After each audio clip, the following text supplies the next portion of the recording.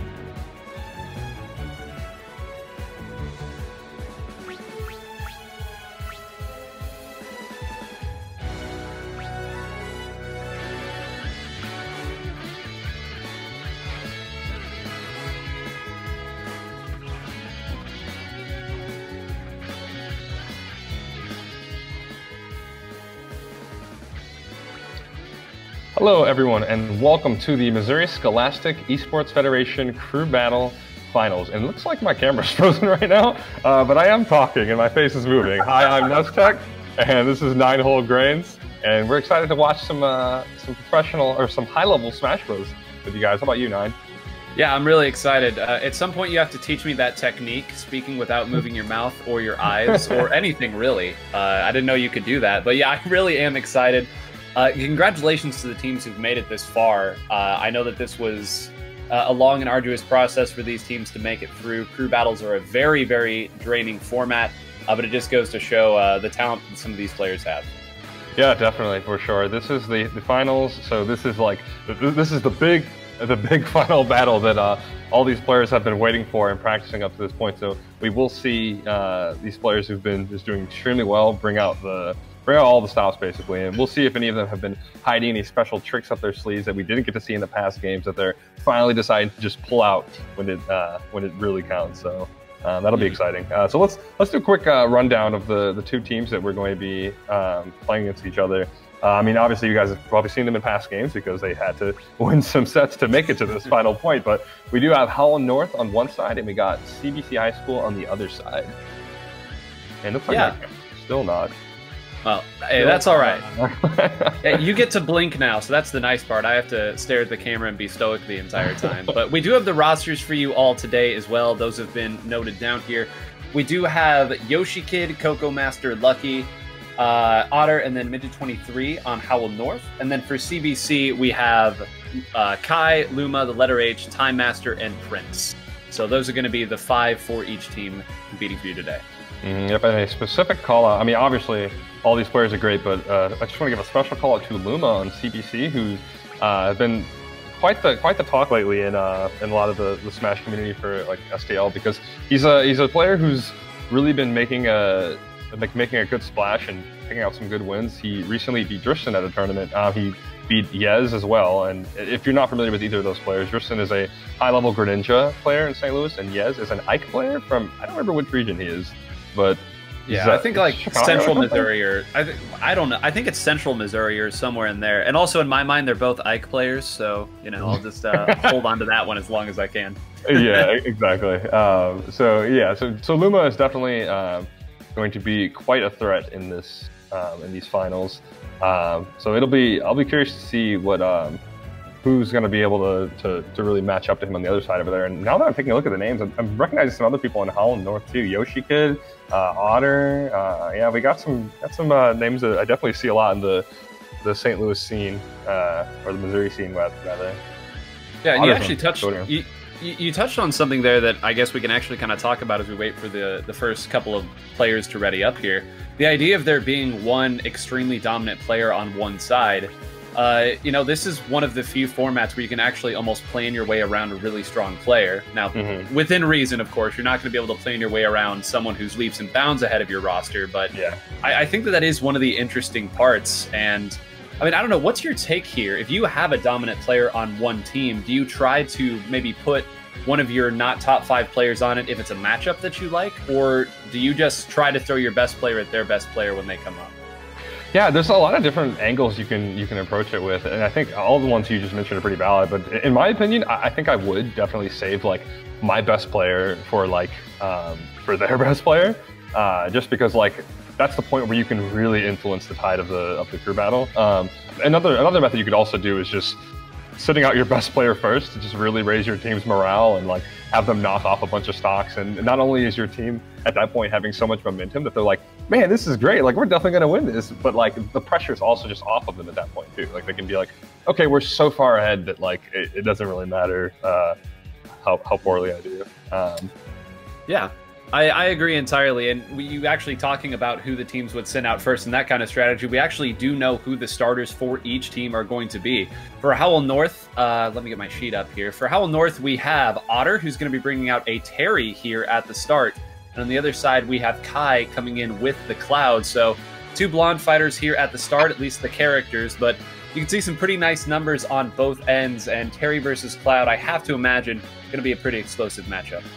Yeah, what's also interesting is that Terry wasn't even one of the characters listed on Otter's like his little player card thing. So he's kind of pulling out a pocket pick, if you will, not even one of his mains for this first one. So I wonder if that could be just like a counter pick thing, or just could be a comfort. Guess we'll see how that turns out. Well, I think there are also some characters in the game that really benefit from this format. We were joking a little bit before about how Hero was more or less made for this format because, you know, worst case scenario, you go in against their best player and you kamikaze and you take one of their stocks, and that's worth a lot more. Terry might be one of those characters as well. Very, very explosive. Of course, all the damage that he can pile up as quickly as he can, I think, really leads into it. So we are going to get started right now. The players have struck to Pokemon Stadium 2. Imagine that. We are going to get our first match here of the 2021 SSBU Crew Battles Championship. Reminds me of the good old days of offline Smash tournaments, just saying to your opponent, hey, why don't you start PS2? Honestly, that's probably what they did. All right, so we got both characters kind of matching their outfits here. Going with all black between Terry and Cloud here. Let's see if he's going to be able to take the first shot. You see right there, both of these characters rather, with very low commitment options that stack up 20+ damage, which I think that makes the character all right. But again, to the other side, both of these characters can struggle a little bit off stage if they get in bad positions, and that's kind of another aspect of the crew battle. We talk so much about building up momentum and building up excitement. If you lose a stock early, you're not just letting yourself down, and as someone who's been in that position more than a few times, it's gutting, I will say that. Yeah, definitely. Now, Cloud's got Terry off stage right now, and Terry can be pretty linear with the way he gets back on stage sometimes. He can either come straight from below, or sometimes he'll even go from like sort of mid-level, going with like a sideways, like a side B, I think it is. Kai runs right up with a winning cross slash, and that's going to be the first kill. Kai having not taken too much damage so far, so he's probably feeling pretty good. Yeah, this part, I think, in the first game, it has to be so scary to come out first for your team, because it really does set the pace, as you were saying.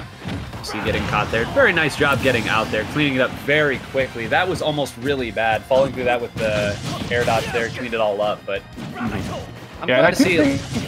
Go ahead. With a little bit better DI, I think that Cloud probably could have lived there, but honestly, with how poor Cloud's recovery could be, he probably just was like, okay, I'm dead either way, so let me just head back onto the respawn platform and get the rest of the stock going. Well, and that's the other scary thing about Terry, is he can change up his timing ever so slightly so that you've landed now, and then he throws out his attack, and you've already changed your DI from where it was we were actually DIing before.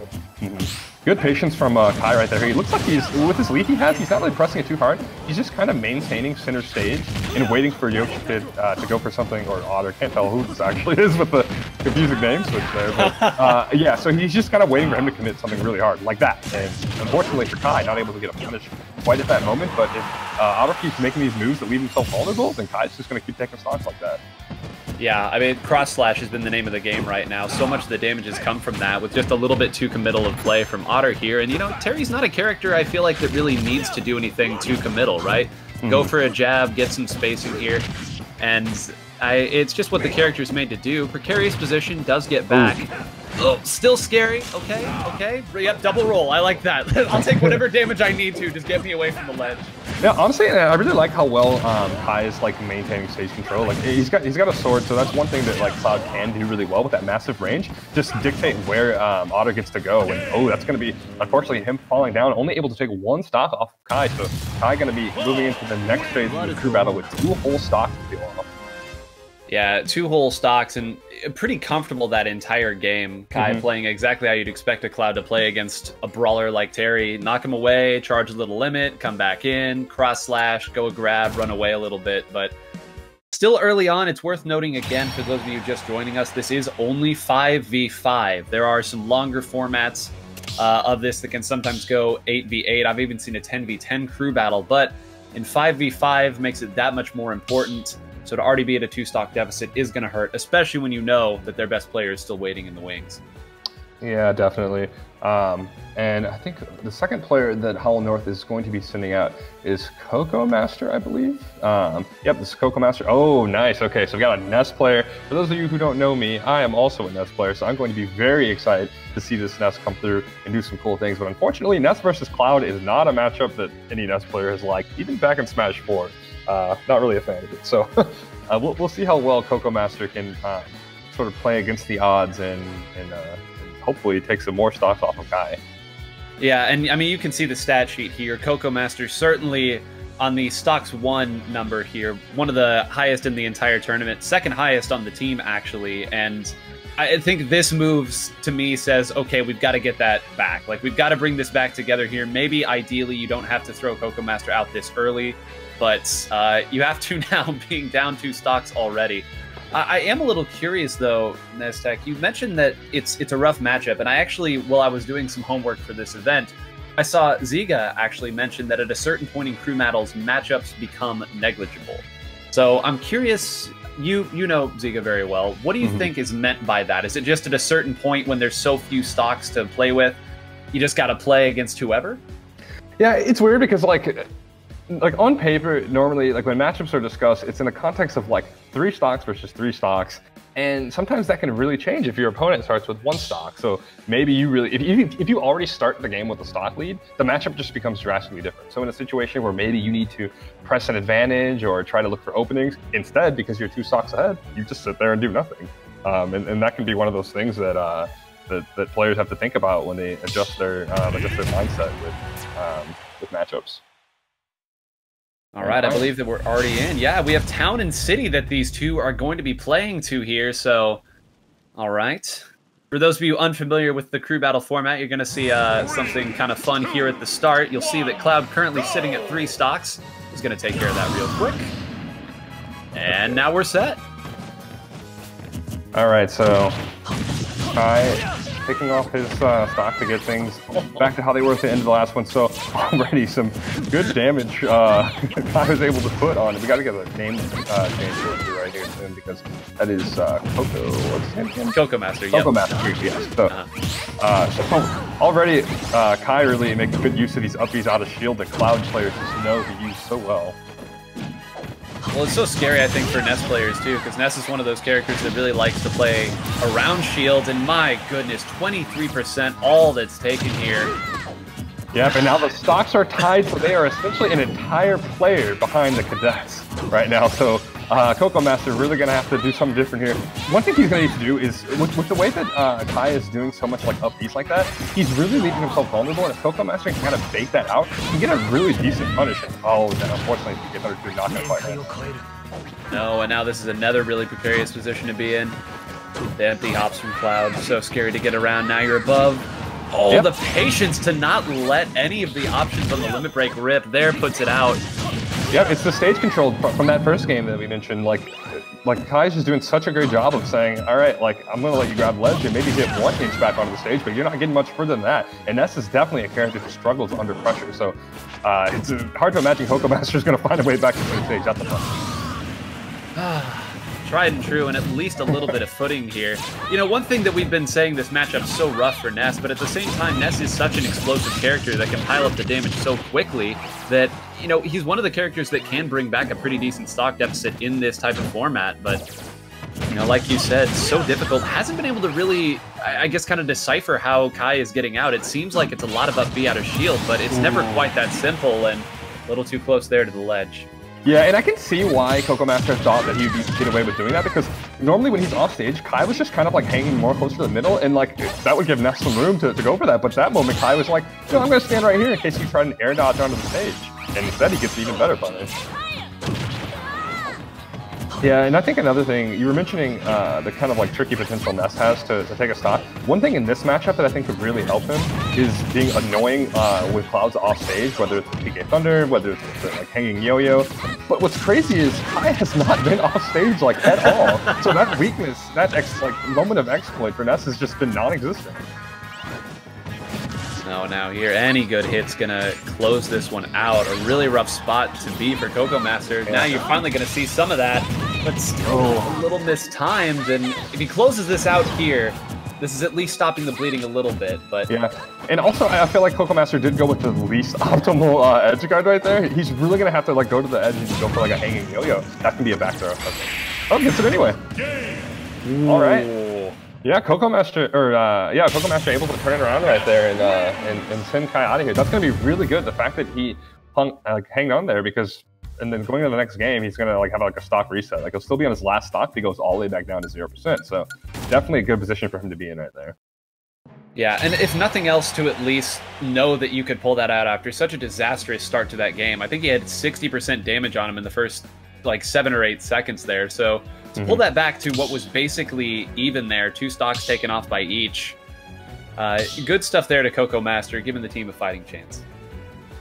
Okay, I'm noticing my camera's still not working. Still working on getting the new link for our tech team here. But yeah, so another thing that that was really cool that I saw the Ness player do towards the end there is like, obviously, the back throw is a huge tool for Ness, so he was really patient about how he like went for it towards the end. Like he got him in PK Fire, and normally a Ness player would like immediately be like, okay, he's stuck. Let me like grab him out of there and like back throw him. But he paid attention. He saw that Kai was able to jump out of the PK Fire, so he just like kept running and then was like, okay, let me just grab him once he lands. Yeah, people start mashing buttons so quickly to try to get away. Eventually, you do something like an air dodge, you accidentally hit the B button or the A button to throw out an aerial. And yeah, Ness, patient enough to wait, been back thrown by a Ness a few too many times in that exact scenario. We do have the next player that's going to be coming out here from CBC, though. First of all, great stuff to Kai, taking 5 stocks there. 5 for 3 is a pretty decent trade, I would say. Yeah. Also, but Prince... Speaking of patience, thanks for you guys for being patient. I now have my camera back, so you will see my face as we transition. But yes, we do have Prince coming through here with a Joker. Okay.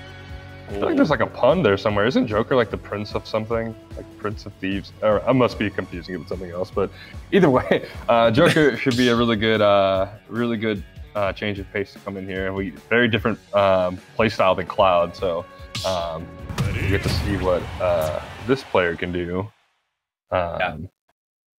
And I think even just looking at the very surface level way to approach looking at a character like Joker in this is just think of how many Arsens Coco Master's gonna have to get through in order to even the stock count again. Because that's the other part of this right now is, you know, you could potentially bring this back to a 1 stock deficit for your team here with some optimal play, but that's going to be so difficult to do against a character like Joker, who just has a comeback mechanic or a stop bleeding mechanic built in.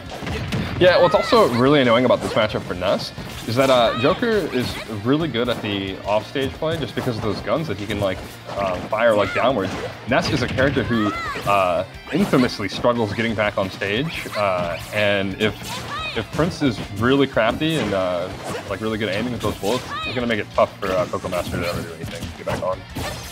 Yeah, and I mean the other difficult thing about it too, I think a lot of times for Ness is I've always considered Ness a character who can really mix up the way he hits you when you're in a defensive spot, when you're a little bit stationary, never knowing exactly how he's going to mix up the way that he follows up. Joker ain't standing still. Yeah, the elephant. You see him hopping around right there already. Good fair though to protect himself right there. I think fair is an option that Ness players like need to be like shameless about like spamming. Oh my god, and the PK fire and the F smash, and that's going to be the stock going over from Prince. Coco Master looking very good, but a lot of damage tacked on him right now, so he has to be very careful. Yeah, needs to take this stock for basically nothing on his end if he wants to at least bring them back to a respectable spot here in the match. 41 damage at the start, not too bad. Ooh. Of course, you know, we said how many times are you gonna have to get through? Yeah. And apparently one more time than that. So in Prince right there demonstrated that he was in fact paying very close attention to how many times Coco Master used PK Fire in the last 30 seconds, because he said, all right, well, I'm just going to use my down B and we'll see if it bounces back in S's face. And surely it did, and that ended up costing Coco Master his final stock. And of course, there no change here in the deficit. A very, very valiant attempt by Coco Master, especially with that explosive take on the first stock. But we did say it at the start. You're going to have to get through a lot of Arsene in order to bring this back to an even match between the two teams. And the second time Arsene came out was all it took. And I don't really blame Coco Master for going for the PK Fire right there. That's funny. My camera's frozen. Yeah, there must be something odd with my camera, but that's a really just cool leave face it there. I'm making It's there. so stoic. I love it. So yeah, I don't blame Coco Master for going for the PK Fire right there, just because like it had been working really well up to that point.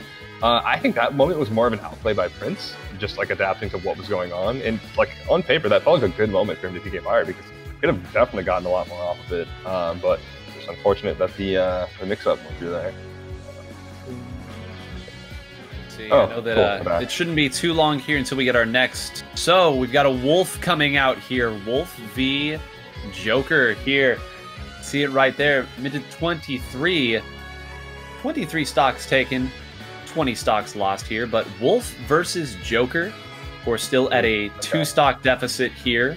Are the members of Francis Howell. So still a little bit of time to bring back, but excited to see here now. Wolf, man, such an interesting character. I feel like so often when you talk about Smash Ultimate, you can't tell the story of the early parts of it without Wolf. And yeah, it's just such an intriguing character, I think, in the history of this game.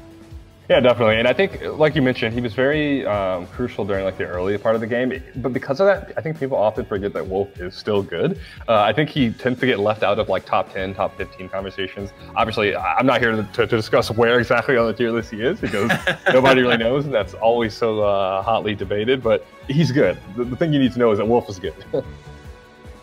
Joker, however, is also good. So I think this will be another character you can't talk about this game's history without talking about. Yeah, definitely. And I think Joker was okay. I guess not counting Plant, Joker was the first DLC. So like he was the first official DLC. So yep, definitely a character that's been around here since the start. All right, I think it's when I figured it out now. It's when I tap away from OBS is when my camera gets frozen like that. So I guess I'll just keep it on that screen. But anyway, yeah. So Joker versus Wolf should be pretty solid. I think I don't really know necessarily who wins that matchup, but I think there's going to be a lot of projectile throwing out there, a lot of Wolf lasers. I mean, I guess it depends on the type of playstyle the Wolf player has. Some Wolves don't use it that much. It's always one of those kind of things where as soon as you start a match against a Wolf and you see the laser come out, you go, "Yep, okay, he's one of those kind of Wolf players." So we'll see. We'll see what this player pulls out. Also, I was mentioning the advantage that. Oh wow, the camera looks really cool now. That's some interesting special effects. Yeah, the thing that Joker can pull off against Ness, where he just like shoots like bullets down him to mess with recovery. The same thing can happen to Wolf, and one could say that Wolf might have an even more abusable recovery than Ness because it's like much more linear. So it'll be interesting to see if the Joker makes good use of that in that matchup. Yeah, we'll have to see. I'm looking down the rosters here as well, just kind of trying to look a little bit ahead of the future. I know that Francis Howell North does have their Ganon players still sitting on there, sitting a little bit further back. They still have Yoshi Kid, who, by all accounts, I believe is their top player. So probably saving that for the anchor. Meanwhile, of course, the CBC cadets still have Luma, their Rob player. They still have the letter H, who's their hero player, and they still have Time Master. So still a lot of discussion yet to be had about who they'll send in next, when they'll send in one of these players. But for now, it'll be nice to look at a matchup that I think a lot of people who followed this game competitivher will be at least somewhat familiar with. Yeah. What's also funny is I'm very curious to know what the controller name setup is that team has going on, because I've noticed like the last 3 players have had Yoshi Kid as their tag in the game. So like I don't know, maybe they just all use Yoshi Kid's controls. Not entirely sure, but I would hate to see that. Yeah, it's likely a situation where they're either all at like one switch or something along those lines. Because I mean that would certainly keep the connection more consistent as well. So either that or they all just really like Yoshi Kid. And I don't think either of those is a bad answer. So. Yeah, definitely the case there. So yeah, I think they are still getting their players already. I think they might be having some tech difficulties they're still figuring out. Yeah, tech issues. So yeah, it'll be interesting to see which player comes out explosively there. What's the stock count again? It's I think Joker only lost 1, right? Yeah. It's 9-11 here. So okay. It's been a 2-stock deficit ever since the first time. The players have just traded essentially whatever the stocks were since that first match. Okay. Yeah. So still very close right now, but of course we do have that looming threat, no pun intended, of Luma, who still has yet to take to the field and really make a difference here. And to kind of bring it back to the strategies we were talking about earlier with like different ways to order your players, best players, blah, blah, blah. It sounds like they're kind of treating Luma as a last pick. Is he the last pick, actually? Well, we don't know yet. They're probably I believe they still get to decide that later on. But okay. I mean, with the way that Kai played in the lead that they got, it's one of those situations where you have, I guess, the privilege, for lack of a better term, of just saving your biggest weapon until the very end, saying, okay, if all goes horribly wrong, we end it right here. And at any point, they can send Luma in. And I think, on the other side of things for Howell North, I wonder at what point you send in Yoshi Kid, where you just say, okay, we have to make this deficit up. Maybe we catch lightning in a bottle and you're able to outplay Luma in a stock deficit. Because, I mean, crazier things have happened here.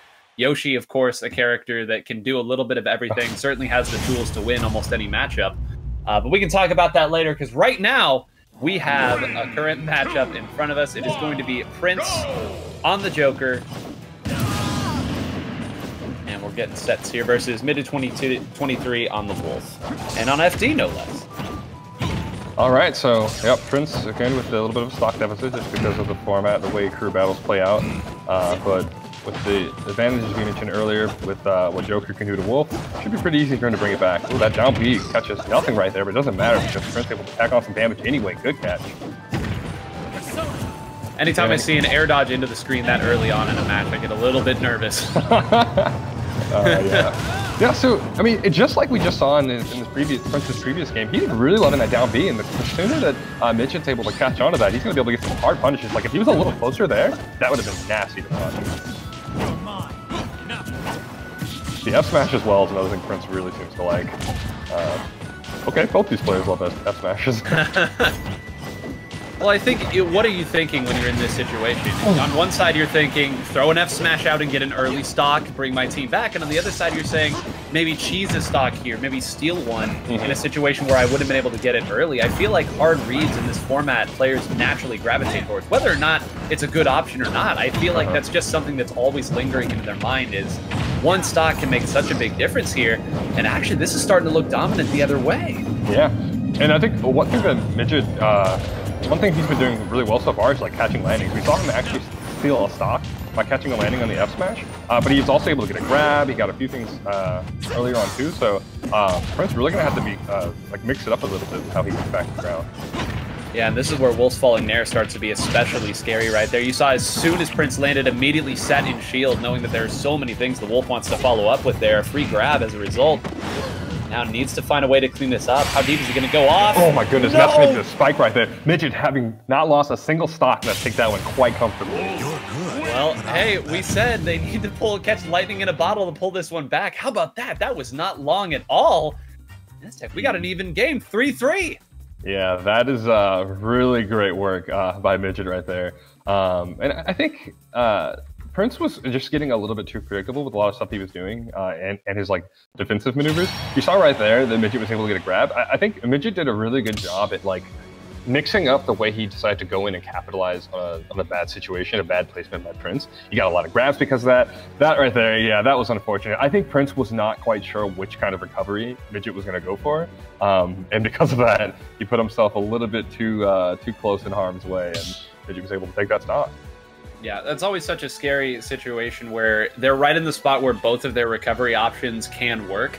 And you say, do I go off? And then you get caught in between the two. And usually you don't get punished quite that hard for it. Yeah. But, you know, you talked about it before, how easy it is, or I guess rather how many options Joker has to punish that recovery. But there is a level of decisiveness that you have to have for any of those options to work. And in the heat of the moment, it's a fast-paced game. You're both over 100%. It happens sometimes. And I think it helps that that Midget didn't really go for that option too much when getting back on stage, because the Wolf side B is one of those things where the more you do it, okay, it's kind of like if a Ganon starts the match by jumping off the ledge and then side Bing back onto the stage, you're like, okay, that's a thing, I need to watch out for that. The fact that Midget didn't really use it that much kind of made it hard for Prince to remember that as a thing to watch out for, and that's kind of why we saw him get spiked. He was like, all right, let me place myself for this like edge guarding right here, and then boom, side B came through, and didn't quite look good for him there. So we will be seeing the next players set up soon. It's going to be okay, looks like Time Master is coming out next. I've seen him in the Discord a little bit. Didn't know he was going to be one of the players today. It's a Pyra and Dr. Mario player. Yeah, and it actually is the Dr. Mario that's been locked in. So we're going to see a little Dr. Mario Wolf here for you all. Still waiting a minute to see what the stage is going to be, but right there, 11 stocks won, 10 stocks lost. So you know, we're down to 3 players now. And again, just to kind of let you all know, if you're just joining us, this is a 5 versus 5 crew battle here. Every player has 3 stocks. The team is a total 15 stocks, and we are tied at 9 stocks apiece. So we wanted a close championship, and so far it's been back and forth. Yep, it's like we've essentially reset to a 3-person crew battle only. Nice to see the numbers stay close like that. I mean, it'd be really cool if we can get down to like 3 stocks to 3 stocks. Like, that would just be the most exciting outcome. It's a championship, so obviously the stakes are high either way. So we'll see who's able to perform best under pressure here. Dr. Mario he's a very interesting character. I've learned to respect Dr. Mario very early on because we have Tim Prater in St. Louis, who's a very talented Dr. Mario player. He's very similar to Little Mac in my mind in that like he's kind of indisputably a bad character, but he has some really strong tools that can dramatically make a big difference if the player is better than the other player. Like you can play against a good Dr. Mario or a good Little Mac and think there's no way this character's bottom tier. Whereas certain other like bad characters, they don't really work that way. Like someone like Kirby, you lose to a Kirby and you're like, okay, Kirby still sucks. That player was just really good. Dr. Mario and Little Mac are just like, oh my god, those characters are nuts. Well, and to that point, I think any character that has the Mario archetype, like, if he catches me, I'm going to take it on the chin. Like, I'm going to take some damage here if he catches me. He's going to have some options to box his way out of bad situations. Like, there's always something there. It just never quite adds up to beyond the sum of its parts. But it's still the sum of its parts. And, I would say this should be an interesting one to really decide the momentum of it, because I would argue the same for Wolf. Wolf does everything pretty well. And I would say that Dr. Mario, if you're looking at him as a character, is everything kind of well. So we'll see here. This is a big moment in the crew battle. If this is a dominant victory for either side, it's going to be so difficult to re-grab it. Yep, yeah, that's a good call. This is a good moment for either of them to really break ahead in the lead and set the pace for the second half of this crew battle. Okay, how are the combos? Okay, I was able to get a little bit off that. Like you mentioned, Dr. Mario with that Mario archetype, as soon as he hits you, he can probably get a lot more hits in there. So we'll see just how often I'm actually able to convert off these strings. And also two characters that are going to try to come down with hitboxes a lot of times, and even if they don't hit you necessarily, if you choose a defensive option, really tooled well to punish that. And a lot of times these matchups become a battle of identifying what your opponent's doing in those situations. And this is a ton of down B here from the Dr. Mario. I love it here. Yeah, it seems like it's one of those things where if he just happens to catch Midget trying to navigate to a different part of the stage and he gets him with either part of that tornado, it's most likely going to get killed. Showing him that he will use the cape to reflect those lasers, but Midget doesn't care. He's going to keep doing it anyway. And I think this is one of the first times in this entire crew battle where I've seen a player just say, wait a minute, I can do this. Let me just run back and use my projectile here. And the F smash again, catching him there. We said this entire time the down B used to catch when Midget's navigating down. That time, catching navigating down with the tornado. Well, and another thing Midget's doing here is he's like seamlessly like switching between two different playstyles. We do see him running away throwing lasers a lot, but then he every once in a while decides, let me get close enough to you that you think you're safe, then I'm going to go for another laser. Ooh, that time he gets too close and suffers to a up smash. Only fitting that they would immediately again be right at around the same percentile again, just refusing to let the other one get too far ahead. Yeah, and I think Time Master is also starting to pay attention to what Midget's likely first moves are in neutral. It seems like Midget likes to run in and then jump. Oh my god, and there goes the kill coming through from, I think that was the down B, right? It was, again, and that time that whole thing was started because he threw out the down B and then immediately got a back air out. Midget had jumped in to try to punish the aerial down B. So then that time he was a little scared of it, and now he might not try to punish it as hard as he was before. So nice little bit of mental battle going back and forth.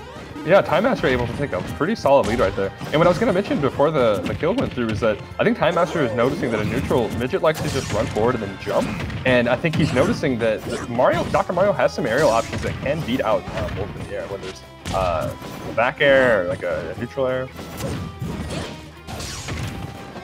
Yeah, and I think that's part of the other reason we've seen so much down B too is, okay, aside being a down B, you love to see too, but I think that's another reason why you're seeing so much down B is I think he's noticing, okay, if he's going to continually run forward and double jump, and then, the classic short hop into double jump immediately if you don't feel like you have a good thing there, down B is tailor-made to get around that. Yeah, and Midget kind of showing his hand a little bit too early there. We saw that side B on stage, which is normally not often used, but you can tell he wanted to get something really big off it. Yeah, that's not going to kill. Wolf does not have kill throws. Ooh. Yeah, Midget having multiple opportunities to punish air dodges by Dr. Mario there, but just not fast enough on the draw to punish him. And he really needs to clean this up here. One stock deficit can be brought back, but there we go. Okay. Yeah, just having anticipated exactly where Time Master was going to be at that moment. Can Midget make the comeback happen here? Oh, just barely sinks away from that. Another one. Oh no, we're having roll into F smash now. It's that part of the stock. Yeah, I know exactly what you mean. Time Master started to get really desperate for this kill. He knows that the comeback is very possible right now, so he doesn't want to let it slip through his fingers. And like, I don't blame, I was going to say Time Master can get a lot more aggressive off stage, but I mean, he's Dr. Mario, so I don't blame him for being nervous about that. And he just saw his teammate Prince get spiked from trying to go off stage, just barely against Wolf, so he's got to be very careful. Right, and maybe not scared. Now maybe needs to be a touch scared here. Not, it's going to take a couple more hits here, probably another 20% unless it's a huge hit right next to the side. Big damage, okay. Oh, yep, he was expecting the air dodge in right there, and now all of that hard work Midget went into, or Midget put into almost bringing it back, completely undone by Time Master. Really pulling the wind out of the sails. And you talk about the Mario archetype here, the Mario Brothers archetype. What is more Mario Brothers than running away when your opponent jumps at you and throwing out an up smash? I love it. Especially if you think that if you've been getting caught by a lot of these falling neutral airs and things of that nature that Wolves love to do, that's just such a fantastic option, especially when a trade nets you the win of the game. Mm-hmm. Yeah, and just before Midget ended up losing his last stock there, we saw a really good down air that made Dr. Mario bounce off the stage. And I think he was expecting an air dodge in, which is why he charged the F smash like that. But if he had just waited a little bit, he could have gotten like a solid F smash. Maybe he could have charged it a little, and then he would have gotten the kill. It's just one of those moments where you think you force yourself to anticipate what the opponent's going to do when you actually had time to just wait and see what they were going to do, and then that's such a great point too, because that's, I think, like one of the next steps these young players are going to take as they get better at the game, is realizing there are so many moments where, like you said, you had time to wait for the correct option to show itself to you. Because I think there's a lot of merit in like, okay, I need the stock. One option gets me the stock. I'm going to do it whether or not it hits, because the risk is big, but the reward is I win the game. So I understand those situations, but I think a lot of times it's recognizing when those situations have to happen and when you can wait for them to show themselves. So I think that's a fantastic point by you. Yeah, and you need to have like patience for it too, because like you mentioned, in those like high pressure situations, how often is someone going to have the nerves of steel to just stop and not press any button? But the better you get at the game, the more like the higher your ability will be to do those kind of things. And especially, I think it's even more effective when it's a player who plays very aggressive or like naturally presses a lot of buttons. Because when you just sit still, your opponent would be like, they're definitely going to press something right here, right? So I need to to air dodge. But in that situation, no, they didn't, because they turned down the pressure a little bit. But maybe that will be something Midget will learn to incorporate into his play style a lot more moving forward. But Time Master going to get some more opportunities to show us what this Dr. Mario can do as he faces off against the next opponent on that side, who's going to be Lucky. Ooh, a Ganon player. I was foreshadowing this when I mentioned Ganon earlier. All right, well, there you see it. 20 stocks won, 13 stocks lost here. Ganon, an absolute tank of a character here, which does mean that the only player they have left is their captain Yoshi Kid sitting at the top there. So it is going to be saving the best for last. But, we haven't really gotten to talk about this because we haven't had a true heavy that's been in this crew battle. Heavies in crew battles are such an interesting dynamic because they are grinded out type of characters. And it almost feels like sometimes the opponent gets another stock because of how much damage the character can take. Yeah, especially like it's almost one of those moments where imagine you're playing you're doing a boss battle in an RPG, you get the boss really close to dead, but then they just heal themselves right back up. That's essentially what heavies in crew battles work like, where if you don't take off that last stock and they win that match of the crew battle, boom, they're just healed back to full health at the beginning of the next one. You got to do the whole thing over again. Oh man. One stock to bring it back to even, and already approaching with a little invulnerability. It's okay. We like to see it. And already 2 dash attacks, 30 damage. Sure, Ganon, why not? Yeah, and the scary thing for Dr. Mario in this matchup is just how close he needs to get. And Ganon wants him to get close just so he can jab him out or something, or go for a side B. Usually the way you beat Ganon is by camping him out or outranging him, but Dr. Mario not going to be able to do either of those. Yeah, and I think really important now here that Lucky, as he kind of goes through here, that he's the patient player because, again, I think that the time that Ganon really, really gets scary here is throwing out moves that aren't necessary in order to try to close in, get grabbed, get a lot of damage put on you there. No, 94%, 64%, still relatively close given how heavy Ganon is and how hard he can hit. And you see that he's kind of trying to get into this middle zone here where he has a chance to move through the pill, and that's exactly right there what he had been looking for. Trying to get past the pill with a dash attack to knock Dr. Mario up for a follow-up, but maybe misjudged the placement just a little bit of that dash attack. Oh, there he goes right there. See, not afraid to go off stage against the Ganon, knowing he didn't have to be as careful as he did against the Wolf earlier. He goes off deep and he gets a huge capitalization off of it. Ganondorf is hilarious. He's the edge guard, but a forward air going to come through right there for Lucky and win that game for him. And it's so huge that Time Master was able to take that. That's a 1-1 between these two players, but getting the stock lead back in that situation, especially when, I mean, you saw there, that was a Ganon at 0 that was able to take him with a forward air at the edge there. That could have happened at any point in the game. So to close it out here with this beautiful down B, just very clutch. It may not go down in the stat book as anything huge, but that does wonders for taking momentum back for your team. Yep, definitely. And unfortunately, that is the last of the Dr. Mario that we'll be seeing, but we will be seeing another player come out next. I think it's the hero player next. The letter H is his name. So we're gonna get some randomness going on here. It's kind of funny. He's playing against a character, playing against a player whose name is Lucky. We'll see how Lucky's opponent. Wow! Wow! You couldn't have drawn it up any better than that. Exactly. So we'll see. We'll see what kind of hero shenanigans we get. I will say that Hero is one of the characters who, like, when I'm playing online, as soon as I run into Hero, I get such a mix of like, oh god, not this guy, plus I can't wait to beat this guy. Because I can't stand the character, and it's just one of those things. He makes me roll my eyes more than any other character except maybe Snake. So we'll see if the letter H can employ an obnoxious playstyle and really get some crazy stuff going here. Yeah, and we joked a lot in the pregame and really throughout the broadcast about hero and crew battles. What madness can this character do? And you brought up the point of, in a normal game, it's 3 stocks. Whatever, like, crazy thing happens, it's in that game, right? It's done, we move on to game 2, we're there.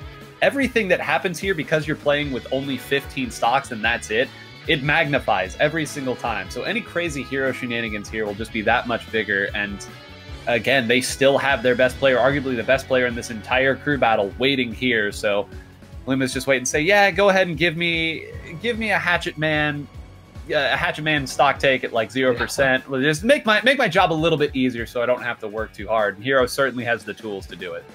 Yeah, and the interesting thing about playing against Hero is I feel like the popular counterplay to him has changed a little bit over time, and obviously it changes depending on what character you're playing as. But sometimes you want to say, okay, apply pressure on him when he has the menu open because he's not looking at you, he's looking at his menu. So that's when you jump on him. But so many times playing against Hero, you have these moments where you're like, let me run into him, and then he gets kamikaze or something, or he gets something that, like, you shouldn't be that close in his face. So it's really hard. Like, you have to be just as fast as reading his menu as the player himself is. So it's gonna be a tough thing to do. 3, 2, 1. That it can. So we're gonna see Ganon head on out.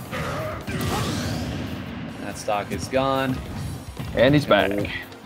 Wait it out, and we're off. Very, very nice there. Letter H not menuing a little bit early to try to steal some back. I respect the sportsmanship. Just thinking about that. I was like, he could menu, he could charge his neutral B, or like whatever the fireball thing is. But you do this. You got a good, like you said, good sportsmanship. So both players really kind of trying to feel each other out, but letter H was already going for some really strong options and able to give himself time to charge up that fireball as well. Yeah, and that's the really rough part too. We were talking about all this related to Hero. Ganon doesn't exactly have a ton of ways to like go in and punish menuing even there. I mean, you're going to come in with dash attacks, down Bs, maybe a side B, or a drifting forward air, and that would have certainly taken a stock, but very nice timing on the air dodge here. Yeah, it's a little scary.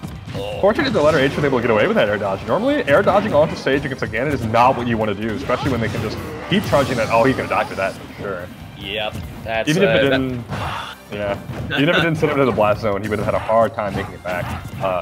So letter H getting that stock right there. Let's see if he can get back on. Lucky, and the edge guard him, not going to get that time. Oh my goodness, very solid. Yeah, the classic jump, double jump into your strong aerial. Tail is all the time. And Ganon's forward air actually has like deceptive range, and that's so much damage already, and he's probably not going to get back. Ooh. Oh, and accelerate too. Yep. Okay, so Lucky really going to have to face this out here. He just needs to find a way back on. It doesn't matter. Yeah. Letter H looking like Speed Sharp right there, just chases him off stage and steals the stock. His double jump was gone so early in that sequence that I'm not sure there was anything that could have been done there. It's easy to look at that and say, why did you air dodge? It's Ganon. That was the only thing that was left. And yeah, you can see the brutal replay here of just how much damage was already on. But you can see right there the double jump was gone. He was able to land, so it happened a little bit later. You saw, there it is. That's where the double jump left. And look at this. Accelerate, still not landed. Off stage, using it earlier. And just, again, there's nothing Ganon can do. He has to get momentum going back to the stage, but in doing so, Accelerate just too much. Yeah, Accelerate really was the key there because it gave Letter H the tools he needed to like chase him across the stage like that. And like another thing was that one thing that made that moment really scary for Lucky as well is you mentioned how his jump got taken away at one point. He was doing a lot of things that kind of made it easy for Hero to do that to him. He even, there's the point where he was standing on the Pokemon Stadium platform on stage, and he like jumped and then immediately jumped again. Not entirely sure why he did that, but that's one of those moments where you look back, like on a replay or something, and you're like, yep, that right there was very dangerous because if I would have got hit off stage, I would have lost my stock even sooner. So that's one of those things that just preserving your jumps is something that a player needs to learn how to do as they get better at the game. And even I myself struggle with it. When I get sent off stage, for some reason I always blow my double jump immediately. And especially as playing Nest, that's a really bad thing to do. So in moments like that, you just have to be patient, jump once, or don't jump at all, and be really careful with how you use those resources. Yeah, well, I think to that note as well, especially when you're playing a heavier character that doesn't have as high of a jump, you get so used to your cadence of jump, double jump, throw your aerial, and fall for like the perfect spacing and the perfect timing of your aerial to land as low as it possibly can. And I think that those like cadences and muscle memories are what you really fall into. But here we are, everybody, the final member, the anchor of the team here for Howell North. It is going to be Yoshi Kid, and some work to do and a mountain to climb here. But if there's anybody on this roster that can do it, it's going to have to be this pink Yoshi. Yeah, that's right. Has a lot of work to do. I mean, he still has Luma waiting for him if he's able to take these two stocks. The name of the game for Yoshi Kid is going to be not dying. In fact, even though he's the one who's behind, I feel like he's going to do better to just like chill, like to just play really passively and take as little damage as possible, and wait for Letter H to be the one to make mistakes. Yeah, but, everything that we talked about with Ganon really having to get up close and personal, I think, happens here as well. And Hero's just got all sorts of tools to ward Yoshi off. Or, Hero has a lot of, I think, really, like, momentum-changing moves where you get in the cadence of their DI goes one way, I got knocked this way, and then he just has a move that says, nope, turns out there's a projectile right there. And that can be so difficult and infuriating to deal with because you've just gotten so used to the flow, you're trying to think of what's going to happen next. And then it's a move that goes the other way, and gonna run him all the way over here. What's he gonna get? I mean, probably could just F-smash him right there, yeah. Wait, yeah. Did he heal before that, or what did he do? He did. He was looking for something. I'm not sure that a normal that wasn't great DI, too. It needs to be said, but I think beyond that, looking for something that probably would have gotten it for certain, and I don't think that was a crit either, so, yeah, I mean, that's just cool. the series of unfortunate events there for Yoshi Kid. Yeah, and I think what's really unfortunate as well for Yoshi Kid is that Hero is the character that he's gonna have to play against. Like, Yoshi deals with struggles with swords pretty badly. If this was like a Akamario or like something like a more of a brawler for Yoshi to deal with, never mind. That spike comes through right there. That's exactly what he needed to really change this momentum. And now Letter H is probably feeling like he might have to hand it off. Maybe so. It does have a nice full meter, so still plenty of shenanigans to have to deal with. The stocks are even, and now coming back the other way. Yoshi Kid not happy that a broken shield is what's going to determine the stock here. Yeah. Aiming to prove that that was just some hero business going on. Trying to close this one out. Accelerate again, the old reliable. Yeah, really good for allowing Letter H to get his stage control back. But he wants to see if he can at least take one more stock off before he hands things off to his buddy Luma. Oh, that F smash. Not quite on the mark.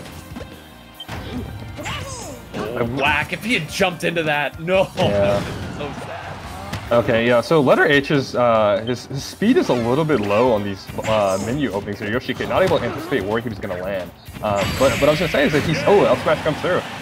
And he had just gotten psych, too. He had just gotten psych up, so...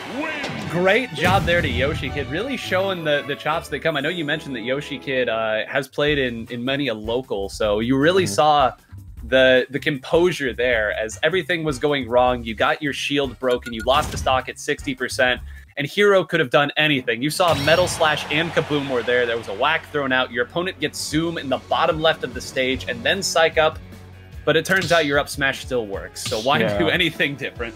And I think, and like, I think that what I was going to mention first thing is that like Letter H spends a little too much time in his menu. It gave Yoshi Kid a lot of like opportunities to punish him, and obviously that's one thing that gets better with time. The more you play Hero, the quicker you'll be able to just skim those menu items and select what you want. But I think Yoshi Kid picked up on that, and he was like, yo, that man's reading that menu at a 5th grade level. I think I can hit him before he can pick something here. And it worked out for him in that situation. I mean, at the very end, though, I think whether or not Letter H opened the menu, like, he's probably going to die because what else could he could have just, like, landed, air dodge, or something. If he would have air dodged away, he would have been fine. But doing that against Yoshi is a very, very scary thing to attempt. So, can't really fault him too much for that. But as people in the chat are pointing out, it is time for Luma to come on out. It is. And there he is right there. And quite the character list he has as well. I do believe he will be gracing us with the Rob today, though. Yep, Rob is for sure coming out. I mean, just look at that stocks won to lost ratio. That's stunning. That is better than 3 to 1. I mean, that means that, I mean, if you're going to lay that down in the simplest term, it takes at minimum 2 people to get through Luma. At minimum 2 people. Hold this man down. See what Yoshi Kid, Yoshi Kid can do this. So one thing that, so I've never seen these two play. I don't know how familiar they are with the matchup, but I think one thing that's going to be very important is that Rob is a big body. He has trouble landing, and Yoshi can juggle for days. I think Yoshi, if he can keep Rob in the air and don't give him time to get to the ground and like set up his projectile, set up his walling, Yoshi Kid could be set. Obviously, that's easier said than done. There's an uphill battle that he's going to have to play here, but we'll see if he can pull it off. Everybody, we are here at the very end, and it is the 2 best players for each team. You couldn't draw it up any better than this. Maybe Yoshi Kid having all 3 stocks, but you know, we can't be choosers in this situation. A 1-stock deficit. Can Yoshi Kid pull off the upset and bring it back? All right, and already some fast movement coming through from Luma right here. That's one thing I'm already noticing that sets him apart from some of the other players. This man is just constantly jumping around the stage. All right, good string started up here for Yoshi Kid. Unfortunately, not able to get much else. Yeah, not too bad. And it's so interesting at the very start there, Yoshi Kid did an air dodge into the platform that I think if you look at in a vacuum, you would say, why are you doing that? But there's also no way that Luma was going to be ready for that either. So that's just one of these situations where it's what your opponent can react to, it's what they're anticipating. Nothing exists in a vacuum. Yeah, definitely. Oh, and yeah, Yoshi Kid, he just keeps getting slivers of moments. Oh, his DI is going to have to be good here. Rob can really mix people up with where he sends you out of that up air. Oh, yeah, that's definitely a kill for sure.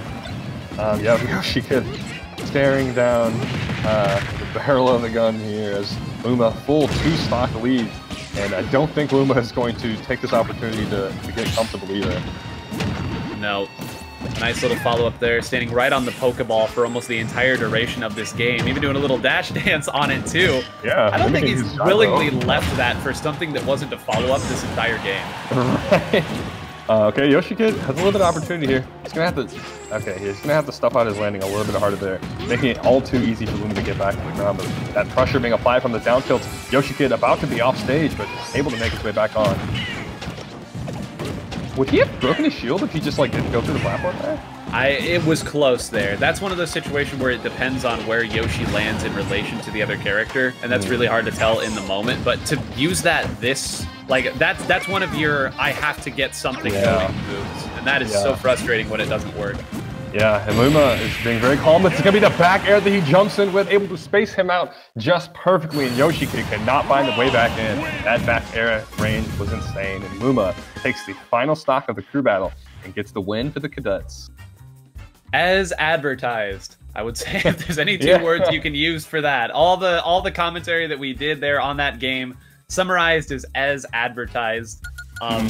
And, you know, we could talk about the matchup here, but you got the sense that at no point really ever in that game did Luma feel anything, you know, no real pressure. You have the stock lead. You know the opponent's going to have to run into you. You have a little bit of rage built up there, and it's good players do good things. Yeah, definitely. And I will say that despite the behemoth that Luma is on that team, I think Howell actually did a really good job keeping it very close. I want to give a quick shout. Obviously, all the players did well, but I want to give a quick shout out to Midget, who I believe did a lot of work, that Wolf player, a lot of work in keeping things close and taking stocks. We saw the side D on the Joker. A lot of really good highlight moments that was able to set the stage nicely for Yoshi Kid to come in and do some work as well. I think they only lost. Actually, did Luma lose a stock there at the end? I don't think he did. No, Luma did not lose a stock. Yeah, it got pretty close to losing a stock. I think definitely can't say that was a clear and obvious win for Luma in that situation. I can see a world where Yoshi Kid is able to apply pressure really well and make that miracle comeback. But instead, it's going to be the Cadets taking the win, and still some great Smash played by everyone all around. Yeah, and again, like you said there, congratulations to CBC for getting that win, but also to all of the teams just for competing in this. This was, this type of format, especially over a long period of time for high schools, I know is not an easy thing to pull, and it's just so cool to see Missouri high schools getting involved with this sort of thing, because this type of thing hasn't been around too long around these parts, so it's really encouraging to see that it's up. Yeah, definitely. And also good to see all the people in chat going nuts, watching their favorite players duke it out. He's too good. He's the warlord of Smash. Says Shadow X. I think we got a huge Illuma fan right there. Yeah, that's one of my favorite things about Smash, like coming back in like an offline capacity. Now the pandemic's starting to die down a little bit, people getting back to stuff, is people gathering to like cheer on everyone, both like in the chat rooms and in person. Like that's just such a cool thing to see at tournaments all the time. So excited to get the audience vibes back. Yeah, it's all about the camaraderie. That's the thing. When your friends go play, and now you can actually say your teammates are out there going and playing. That's not something that's existed, I think, in a major capacity for esports really until the last handful of years, and especially not at the high school level. Like some colleges have picked it up, of course some of the bigger academies have it, but to get it at a high school level for a game that so many people have and so many people enjoy sharing with other people, I agree. That's why we do it. That is why we do it indeed. Well, thank you all for joining us. It's been a pleasure to cast with you, 9 Whole Grains. Hope you guys are looking forward to the next events that MOSEF might be running. Keep watching Twitter, keep paying attention to social media, see if anything gets announced. I'm sure we'll be seeing some more from these players very soon. Thank you all. Good night.